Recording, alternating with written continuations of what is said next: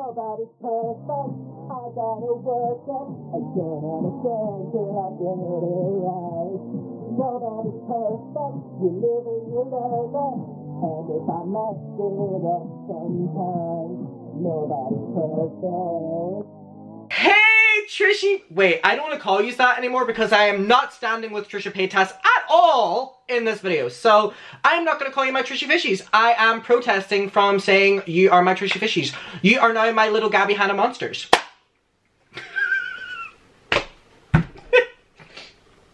Sorry, it's not funny. Oh, I have chewing on my mouth, sorry.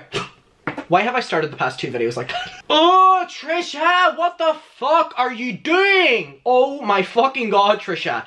Oh, sorry. Trisha Paytas, what the fuck is going on? Trisha, as we all know, has had a little problem with Jimothy Charles recently. Let me get rid of my Spotify.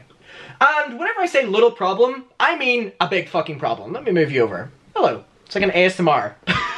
She has been continuously coming after him, and he told her to keep his name out of her mouth, and that kind of fueled her even more. She's been calling him, you know, like all of these different words on the Am I okay? The H3 podcast. Sorry, so many thoughts going through my head right now.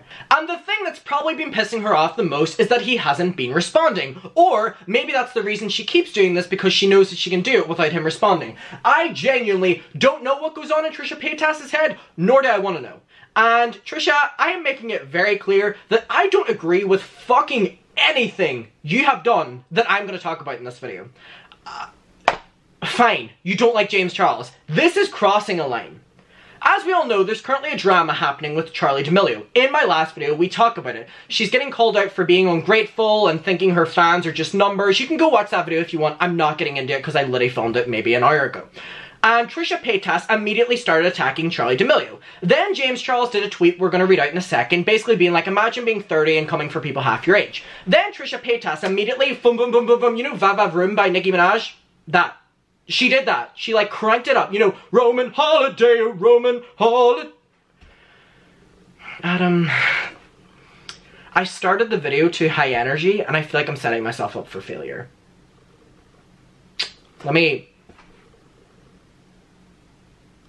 I'm more calm now.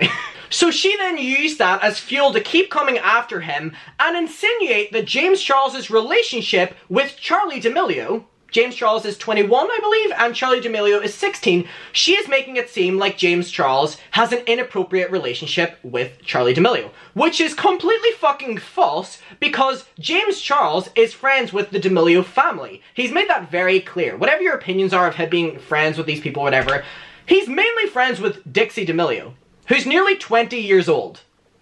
There's a difference. There's a family involved here. The parents, who are like in their 40s. This is being twisted by Trisha Paytas to be like, James Charles is in an inappropriate friendship and insinuating almost more with a 16-year-old. Which is not the case.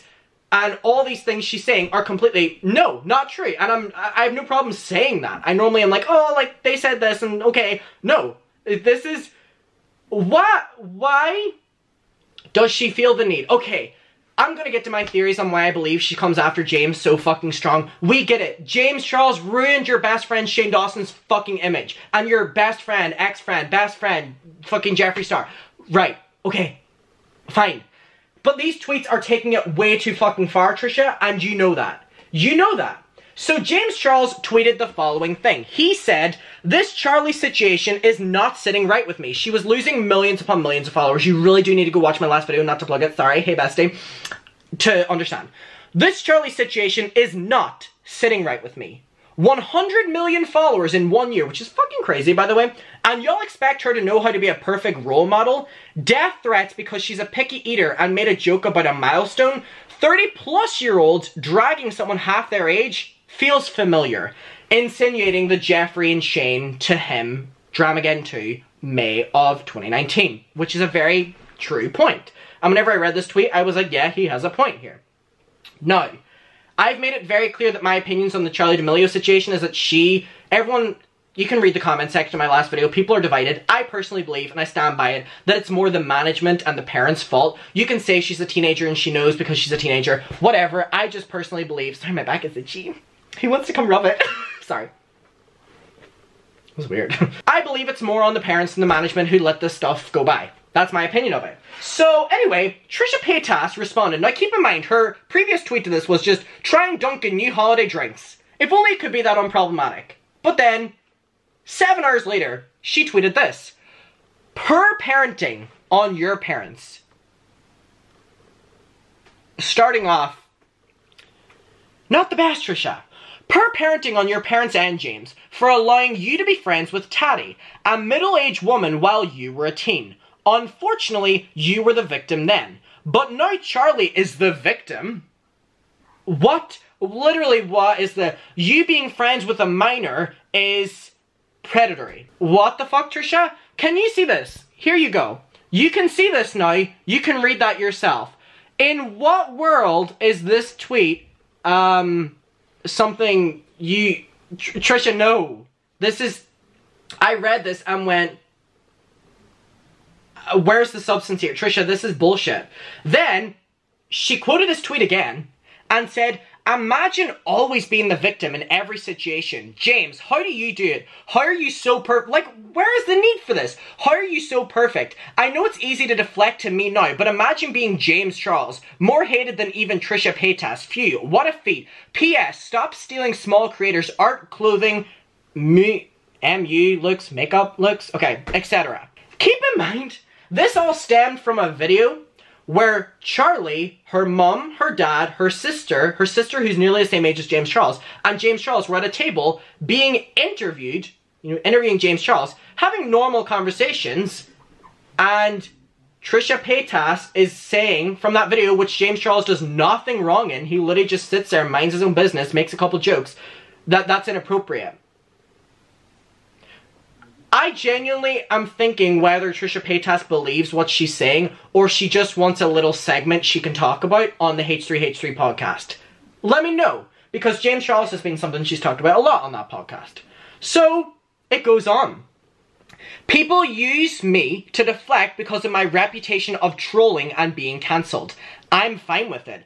I was here before they could walk, and I'll be here long after they cancel themselves with their cocky ass, we're better than you attitudes. It doesn't get you anywhere. So, keep on going, right? Then it goes on. Bad attitudes. So, there's a lot going on here, Trisha.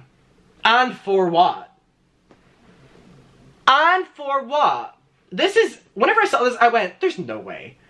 Bad attitudes are the fall of some huge A-list celebs who are actually talented. Is Trisha trying to tell us she's, like, good attitude? What's going on here? And you can bet the same goes for D-list hacks like James. Now, I'm no James Charles fan, but James Charles is not a D-list hack. I think it's very clear to say that, right? James Charles is far from a D-list hack whenever he is like Kylie Jenner, Lil Nas X, who else on his channel? Fucking all of the celebrities. You know, James Charles is respected in the makeup and outer celebrity world, whether you want to admit it or not, Trisha. Now, come on now. Then, someone called Daniel tweeted, 1 minute you love Trisha Paytas and the next you hate her. Y'all are so fake. Then she quoted it, literally my life. It doesn't even feel like me without the roller coaster. It goes on. Definitely have said that no one deserves to be cancelled. Everyone has room for growth. Positive influence. Except James Charles. Keep in mind, all he did in this video was sit down at the table. Please cancel him. He's a forever victim with a superiority conflict. Has never said sorry his whole life. Hangs out with an underage girl regularly. No one's believing this narrative, Trisha. He's friends with Dixie D'Amelio, a 19-year-old girl who's about to be 20. He's 21. The parents, and Charlie.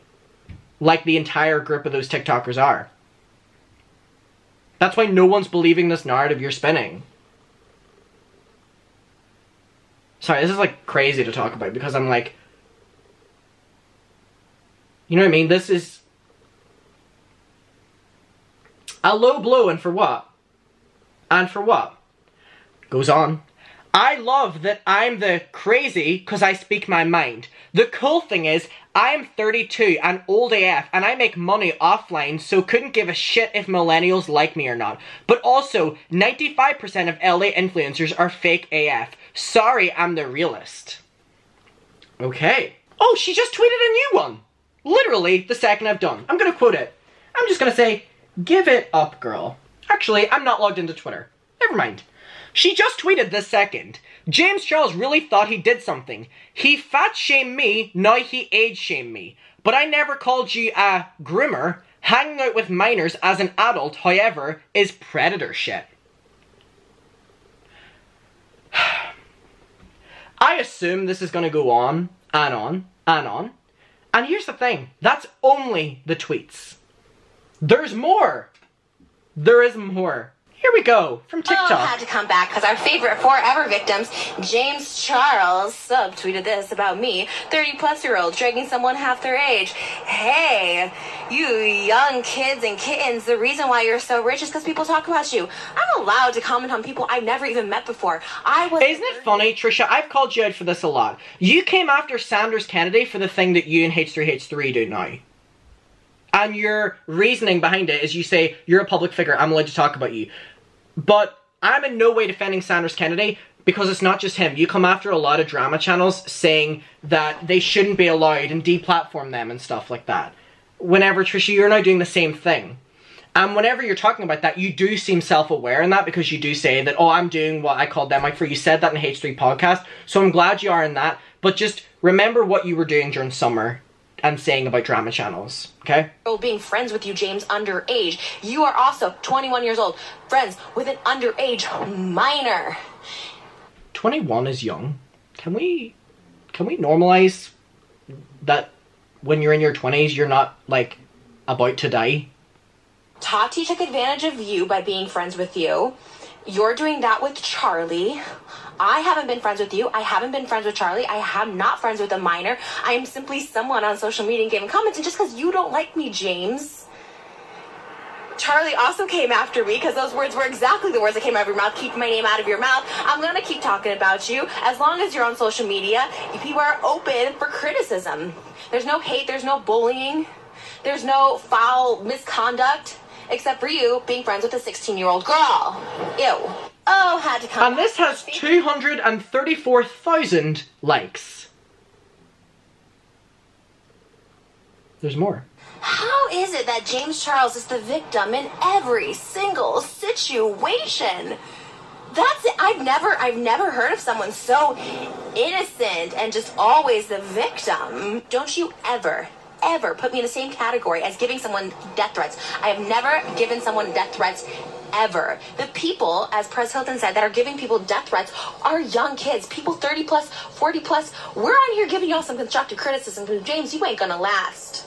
You are the next Tyler Oakley going into obscurity real soon because you have no humility. You don't take any accountability. You keep going around, walking around with no masks, slapping with people with no masks, endangering so many people.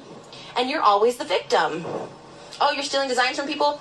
I'm the victim. Oh, you stole a makeup look from someone for your palette? I'm the victim. The only time you've ever been a victim is when your parents allowed you to be friends with a middle-aged woman. Now Charlie is the underage victim to you, James. How is it that James Charles is the victim?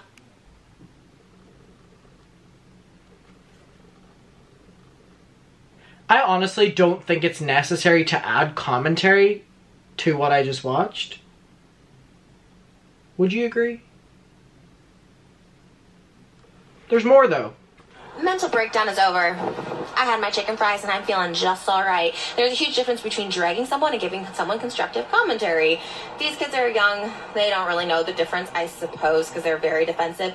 Charlie had a brief lapse of a bratty attitude. She got called out for it. She showed some remorse. Her clap back at me was obviously James inspired. See, now, unfortunately for you, James, and yes, this is a drag, you have zero likability. You have zero credibility. You're shady. You're scummy. And you're getting away with things now, but it won't last forever. Look at your friend Tati. Lawsuits, cancellation, isolation. is coming in your near future. I've been around 13 years. I've seen it happen time and time again. And James, your time will come. Unless you can just get some humility. Be humble. Mental breakdown is over. Okay.